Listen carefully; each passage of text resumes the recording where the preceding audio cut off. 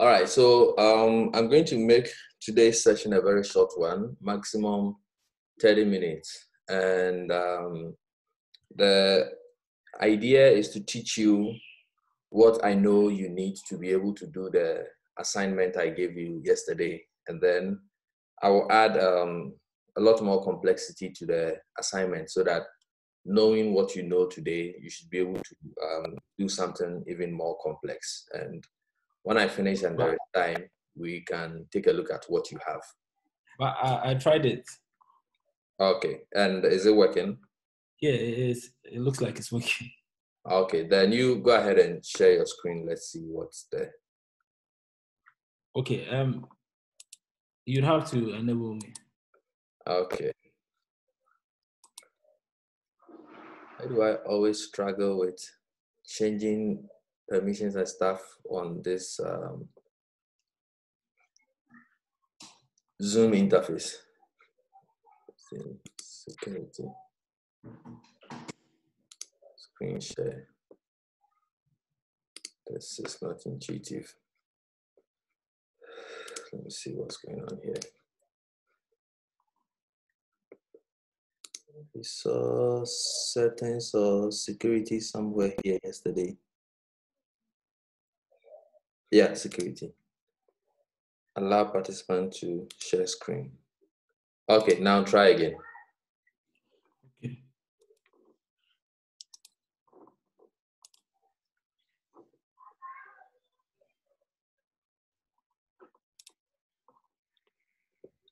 Okay.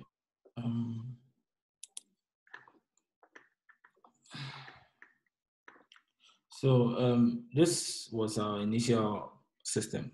Yeah. Okay. So the balance of the customers still remains the same, 15,000 Mm-hmm. amount. Yes. So I'm just running through. We put in an input for the user to enter the amount they want to withdraw. Okay. And we put in two commands in the system that if the amount the user is trying to withdraw is greater than his balance, it should print. The system should give it. The ATM system should execute this code, Okay. or else it should execute the code of his new balance being the amount he wants to withdraw from his initial balance, Okay. and print that after withdrawing, this is what you have. After withdrawing so and so amount, your new balance is this, which shows that indeed he has that amount of, he's able to withdraw that amount from his current balance. Yeah. Okay. So the assignment poses two questions. That is one. To upgrade a program to check for correctness of PIN, and two, to block the bank account if user enters PIN wrongly 3 times. Yeah. So this is what I tried my hands on. I created a dummy user PIN of 1234. Okay. Which is an int, and the user PIN option, which is also, I use the input to allow the user to enter the PIN. So far, that with from the knowledge I have from entering amount, I repeated same thing with the user trying to enter his PIN. So I give him the input option to enter his PIN. So if user PIN is equal to, I use a double equal sign here. I have a mouse here. The double equal sign to show that if the condition on the left is equal to the condition on the right, it should execute this. Okay. Yes, which is, it should allow him to enter the amount the user is willing to withdraw. So it brings us back to remaining balance, which is the balance after withdrawing. It should let the user know that he's withdrawn this amount and his new balance is so and so. Okay. So since we all know that is usually not the case, and the issues of people trying to use other users to check for security, basically, there should be another condition to state that if the user is trying to withdraw this, if someone, for instance, steals your card and he's trying to guess the code and he enters it wrongly 3 times, they shouldn't allow it to. So by that, I'm saying that remaining balance if amount. Okay. Else if else print pin you entered is incorrect, please check and try again. Okay. But I couldn't do it 3 times. I didn't know how to do it for 3 times. That if it continues for 3 times, it should just break. I didn't know how. I've forgotten the break code. So let me just run this for you to see how it works in this case. So this is the user pin. The dummy user pin is 1, 2, 3, 4. Please, can you still see Yeah, my screen? I can see. So 1, 2, 3, 4. Enter amount to withdraw. So let's say he wants to withdraw 150 euros. After withdrawing 150, your new balance is 14. Okay. 850. All right. So let's try incorrectly. Say 0, 0, 0, 0. Pin you enter this one. Please check and try again. Okay. What I realize is you'd have to it gives the imposter an option to, or the user an option to enter the pin more than 3 times. I couldn't know how to break it at 3. Okay. So, all right. I mean, this is a good attempt. I like the way you name your variables. I like the way you've structured your program statement. You have used empty lines, or new lines to break things up, and so it looks nice to read and all that. So that is great in terms of niceness of variable names and clarity of the code that you've written. However, I'm seeing some problems that I need to address. So in cell 4, this cell, the one above what you just ran, I mean, yesterday's code where you said balance is got 15,000 amount, blah, blah, blah. Now, you see that you have already casted the amount into an integer. And yet, when you are calculating remaining balance, you cast balance to an integer and you cast amount into an integer again. Yes, it is not necessary. It is not necessary, because over here, balance is declared as something that stores 15,000. So automatically, at this point in the program's runtime, it is an integer. And so there is no need for you to cast it, because these things, they add up. Now it is just one line, so it might not be a lot of overhead for the processor to do, but they add up. Casting something to an integer takes a processor's time. It has to do certain things, and so you don't unnecessarily have to be casting things. So where you said amount is equal to int input enter amount to withdraw, at that point amount is already an integer, so you are free to use it in any mathematical expressions without the need for casting. The same applies to balance. Because you stored 15,000 into it, if you check the type, you will see that it is already an integer, and so the castings are unnecessary, and you are doing it in this assignment also. So over here, you cast amount to an integer, and balance is already an integer. You are casting it, and then you're also casting amount again. This is the only issue that I have with it. So I mean, it's okay. It's okay for now. And after what I'm going to teach you today, you'll be able to do the assignment and also the other complex requirements that I'll be adding to it. So you can stop sharing now, and I'll go on to the task for today. Okay. All right, so I'm going to share my screen. And I'm going to create a new notebook.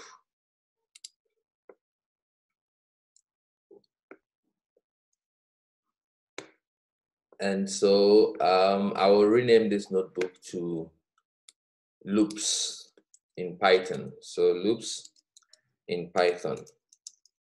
Okay. So as the name implies, a loop helps you to execute some code multiple times. And we have different types of loops. We have the for loop, we have the while loop, we have different variants of them, which we'll be talking about. But for today, we are focusing on what? So for today, we are focusing on the for loop and the while loop. And so I'm going to start with a for loop. Like you showed in your example, the reason why you were not able to check if the person has entered a PIN wrongly for 3 times is because you don't, you are not equipped with the needed skills to be able to do that. Let me admit, Zina, you are not equipped with the needed knowledge to do that. And so after today, you should be able to do it. Now, how do you create for loops? There are several ways of creating for loops, and it depends on different use cases and different scenarios. But the simplest way of creating a for loop is to use the range function. Before we even go ahead and I show you how to create a for loop, yesterday I mentioned the fact that there is a data type called list. We haven't spoken about it yet, but a list is basically just one, is a data structure that helps you to store a lot of values into just one variable. For example, if I want to store the scores that student had in an exam, I can say, let's say 10, 35, 57, 90. If I do this, what makes scores a list is the fact that the values are separated by commas and they are enclosed in square brackets. So if I check the type of scores, you'll see that it'll come up telling you that scores is a list. So this is what makes it a list. And the for loop can be used to loop over every item or every entry in the list. For example, 10 is the first entry in the scores list. 35 is the second entry. This is the third entry, and this is the last entry in it. And we have a way by which we can use the for loop to go over it. The way to do that is you say for, okay? And then you come up with a variable name. So these are scores. The list itself is called scores. And I am interested in printing every score in the scores list. I want you to pay particular attention to the phrase I'm using. Let me check if somebody is joining. So I want you to pay particular attention to, Stephanie, you're welcome. So I want you to pay particular attention to the phrase that I'm using here.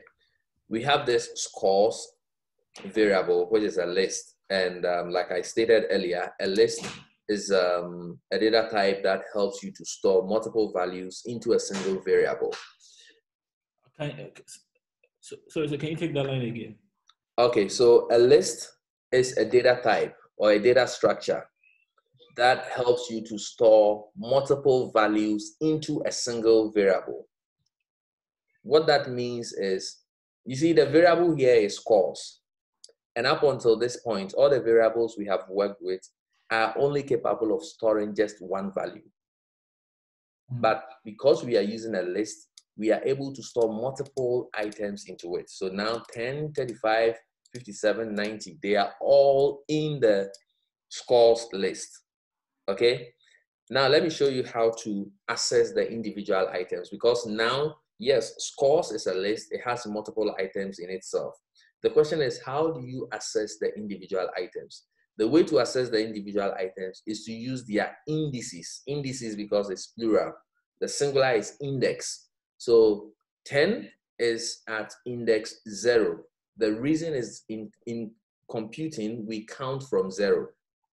So if you ask me to count from 10, if you ask me to count 10 times, I will count from 0 to 9, which is 10. If you use your fingers and you start counting, and then you point to the first finger and you say 0, by the time you finish using all your fingers, you'll be on your 9th 10. Meanwhile, you have actually counted 10 times. Okay? So the first item is at index 0.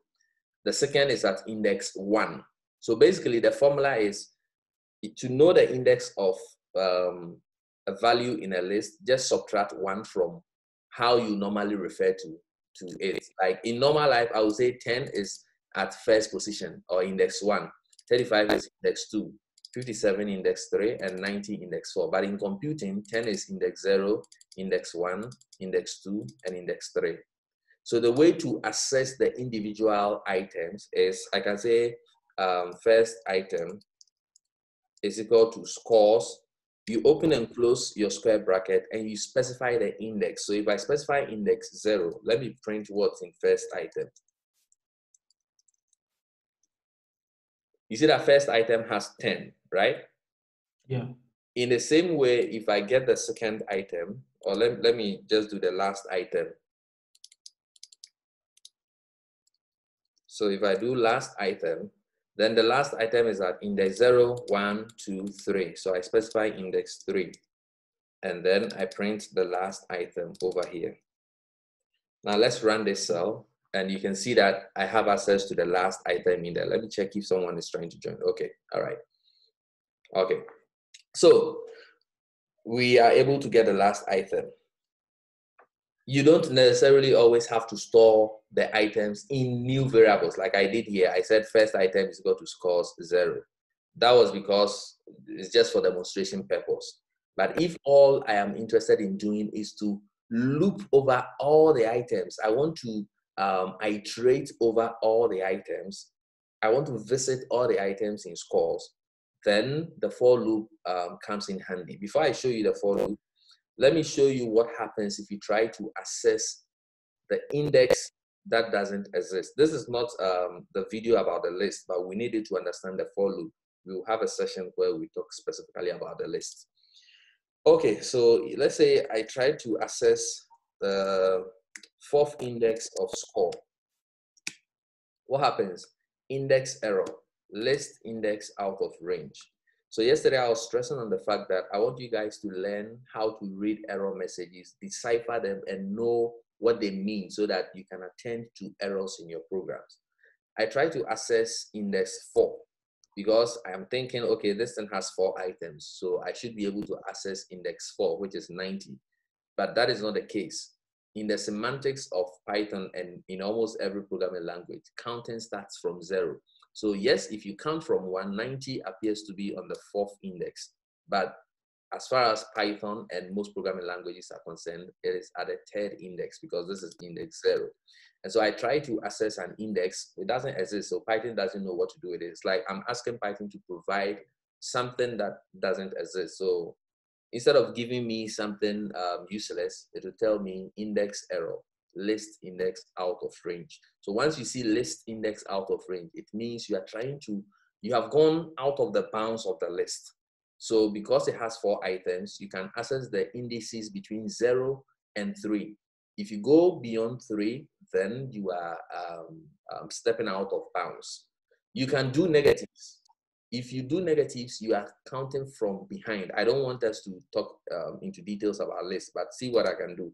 I can do -1 and see what happens. -1 actually gives me the last item. If you're counting from the back, you use negative indices, but that one you count from 1 because you can't have -0. So if I'm counting from the back, 57 is -2. Let's try that. If I'm counting from the back, 35 is -3. And then 10 becomes -4.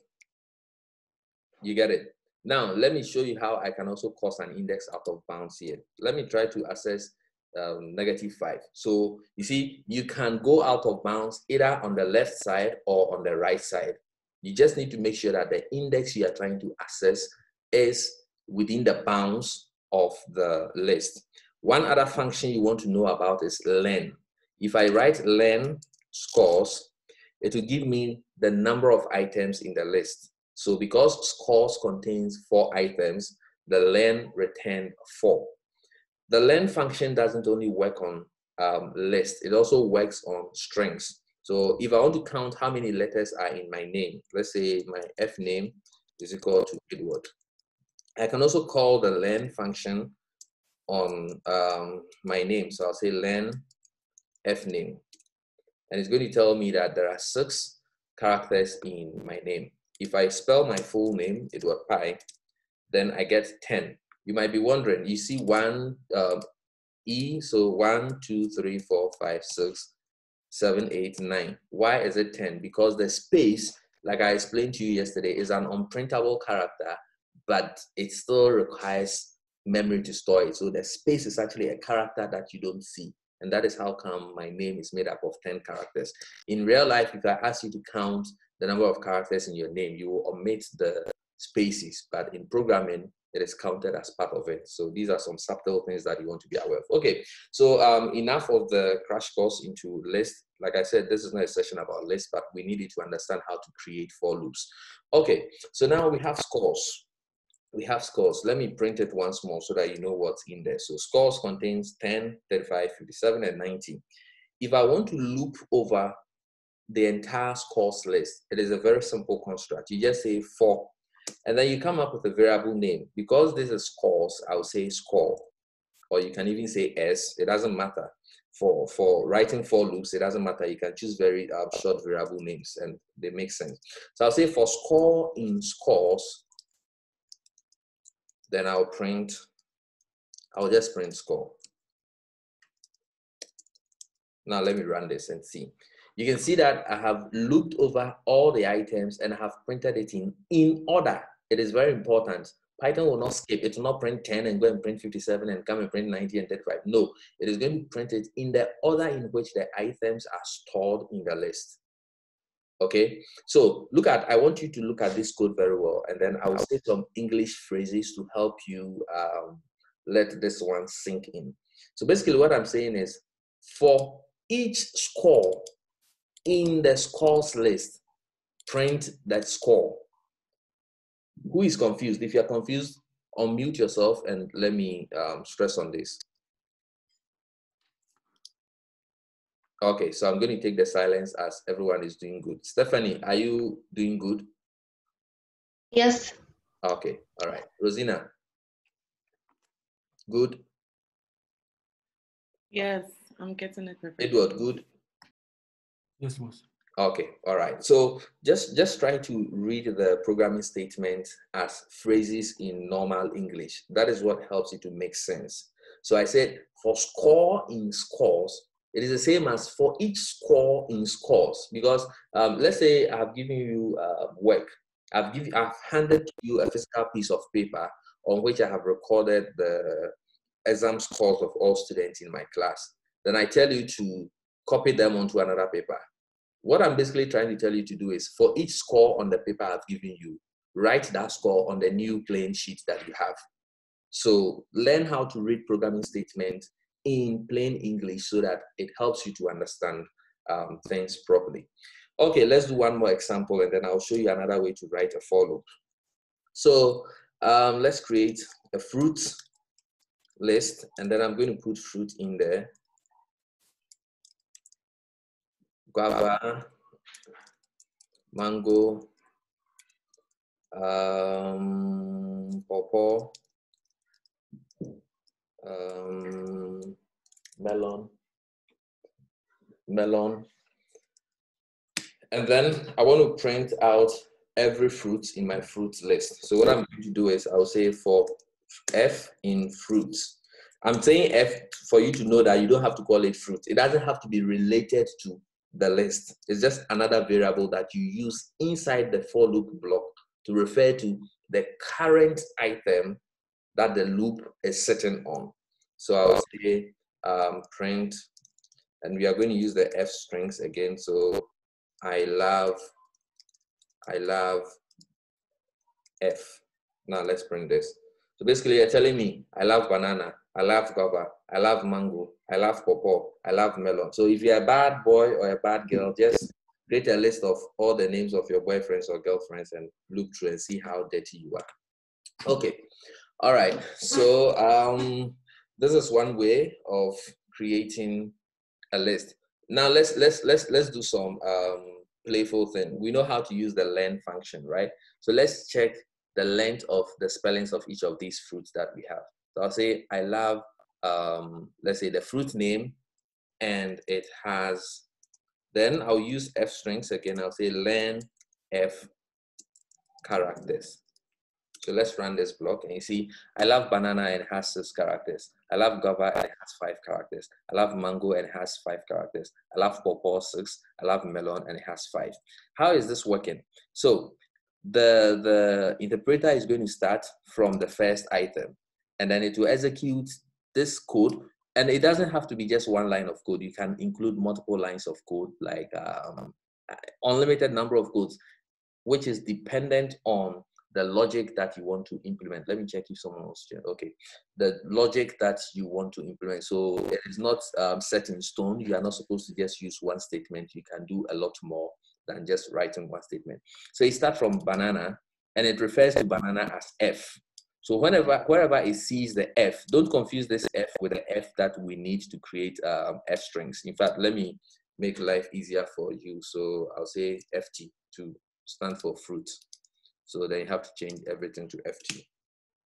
Yeah, so we get that again. So it will take banana and refer to it as FT. So in the for loops block, wherever it sees F, it is going to replace that with banana. When it's done with banana, it will go to guava, it will go to mango, it will go to pawpaw, it will go to melon, and it knows when it has finished. And so it will stop there. Okay, so you know how to create a loop by just using, this is called the for in loop, for in loop. This is how they write it. So basically for in, it's called a for in loop. All right, now what if you want to, okay, let's do some more exercise with the scores list, and then I'll come and show you something else. So we still have the scores list here. What if I want to sum all the marks that my student obtained? I want to know in total how much did my student score in my exam. It's simple because we have the score, so all we need to do is to sum them up. The way to do that is you start off by initializing your sum to 0, because yes, anything plus 0 is that thing, so you start from 0. Then I'll say for score in scores, I'll say sum is equal to sum plus S.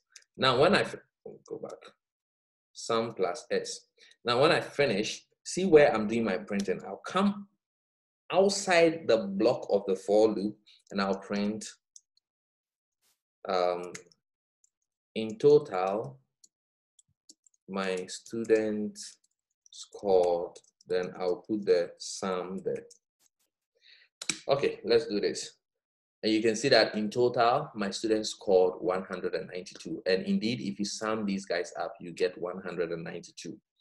And because this is Python and Python is meant to be an expressive language, we didn't actually have to write a for loop to calculate the sum of a list of numbers. I can actually just say total is equal to sum. There is an inbuilt function called sum, which takes in a list. So I can just say total is equal to int object not callable, because I have declared sum here. Let me change this to, so you see why choosing variable names is important. I chose sum, and sum is the name of a function in Python. So as long as this session is concerned, my sum has taken precedence over the sum of Python. And so it was using my sum instead of the sum that comes with Python. So I'm changing this to total, changing this to total.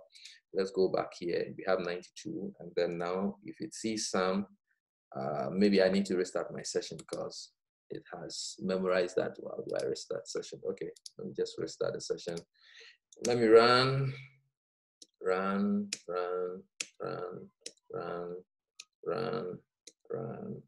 this, run that, this, that. Okay, so now because this is an interactive session, Python, the interpreter had replaced the sum with the sum I created, but now I named my total, so it knows to call the sum that ships with Python. So if I print total, I get 192. So you can see that we didn't need to create this for loop. But then what happens? Let's combine the if statement we know with a for loop to print just, let's say, even numbers. Okay, so let's say you have a task and you need to print even numbers from 0 to 100. How will you go about doing that? That brings us to the next phase. Now we need to be able to generate numbers, and to generate numbers you use something known as the range. It's a function known as the range. Okay, so I'm going to say numbers is equal to range. The way you do it is, see, read this IntelliSense that comes. Okay, read this IntelliSense. It says range. It returns an object that produces a sequence of integers from start inclusive to stop exclusive. This is what I want you to get by step. Okay, it's a mouthful, so I'm going to explain this to you. If I create a range, you need to specify the starting point. And by being inclusive, it means it starts from that starting point. And the ending point being exclusive means it doesn't reach there. So if I do range 0 to 10, what I'm actually going to get is a list of numbers from 0 to 9, because the starting point 0 is inclusive, but the end is exclusive. So it will go one less than what you state. So Stephanie, if I state range 0 to 100, what are the list of numbers that I should expect? The 0 to 99. Yes, that is correct, because the 100 is not inclusive, it is exclusive. Okay, all right. Now it says it generates. Let's read the IntelliSense.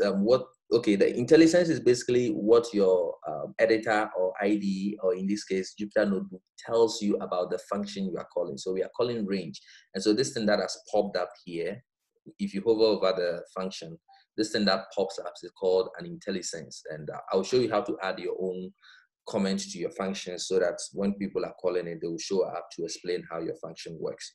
So I say, it says range.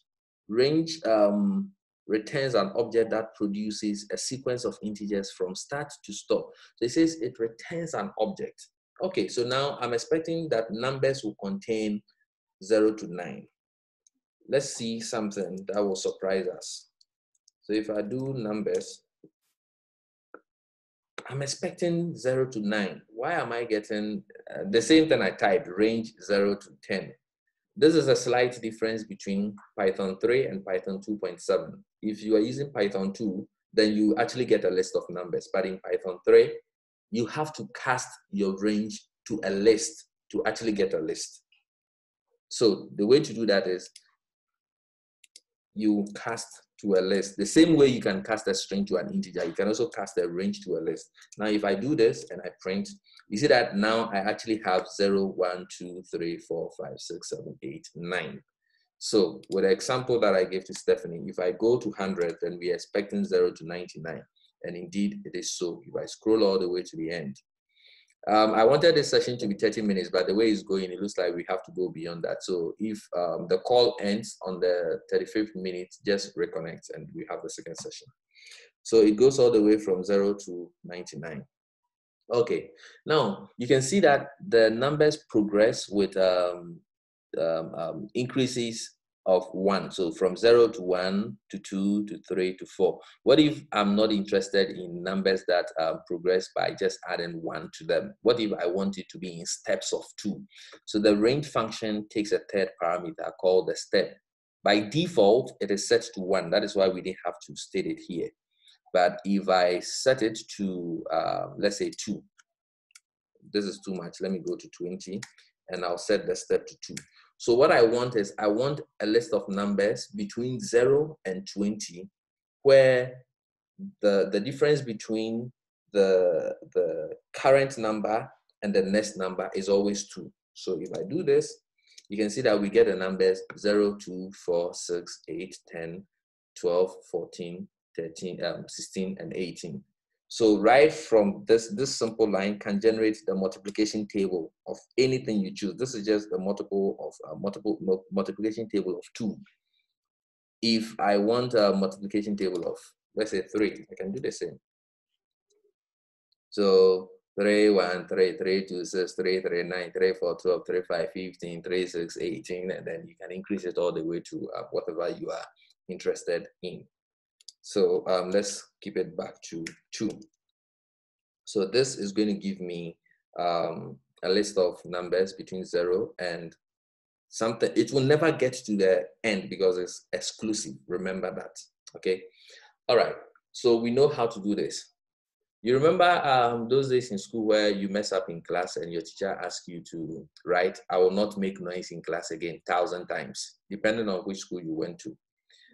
If you knew programming, it will be easier. Those days, unfortunately, we had to take a sheet of paper and write, "I will not make noise again." Indeed, 1,000 times. But if you knew programming, this is all you have to do. So you say, for in range Let me just keep it to 100 so that I don't disturb your eyes. I won't disturb again. Let's see what happens here. That's it.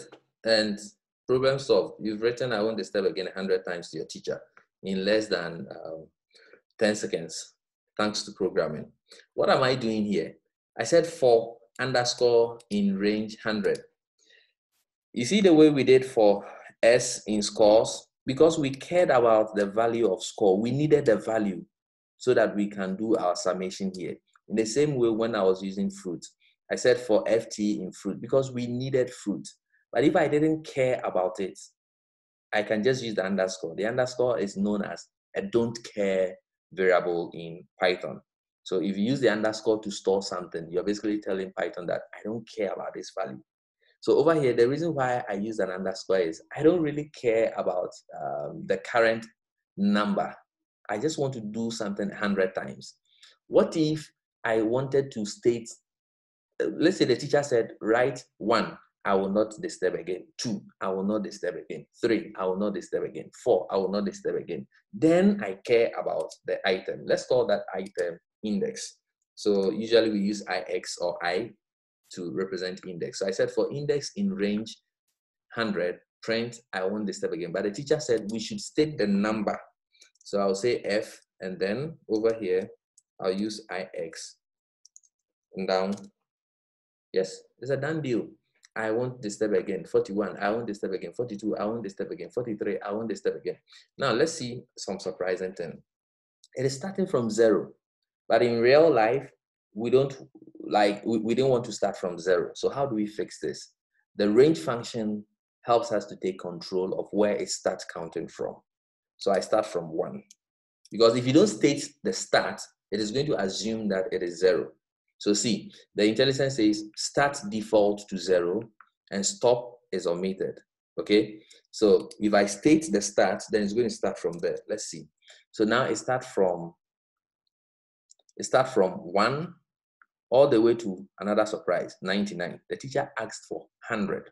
So how do we fix this? We know that the last item you state is exclusive.